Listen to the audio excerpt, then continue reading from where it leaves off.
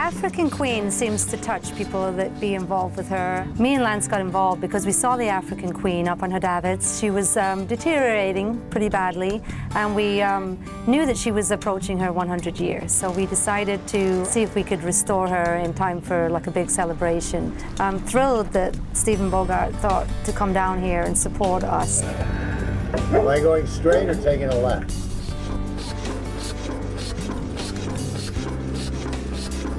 To be able to ride on the African Queen and to be able to have it back in operation is absolutely tremendous.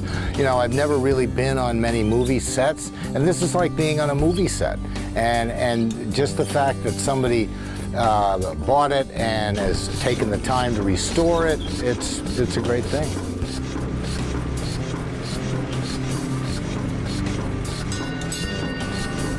I love old movies and films, and just to see the amount of interest that this boat is still generating, even as dilapidated as she had gotten, it was incredible. And now she's back in the limelight again, just like she should be.